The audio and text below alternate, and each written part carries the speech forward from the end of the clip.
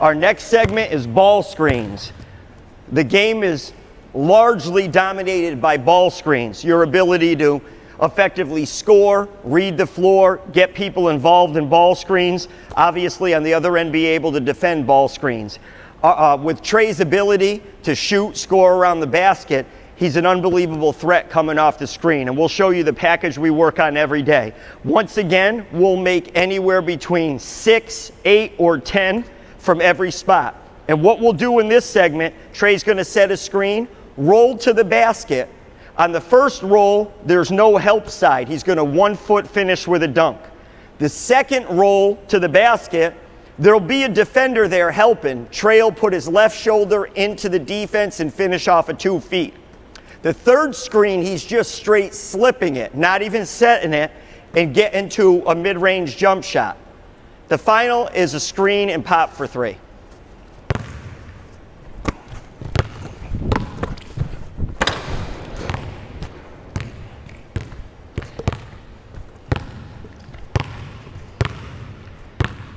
Help side comes on this roll, puts his shoulder in, 2-foot finish. Good. He's now set 2 screens. He's going to slip this one. Just completely slip it to a mid-range jump shot. The final one, Tre will set the screen and pop for 3. Yeah, bro. This one's good. Perfect. Told you. We'll do the same thing on the other side so you can see his footwork from both sides of the floor.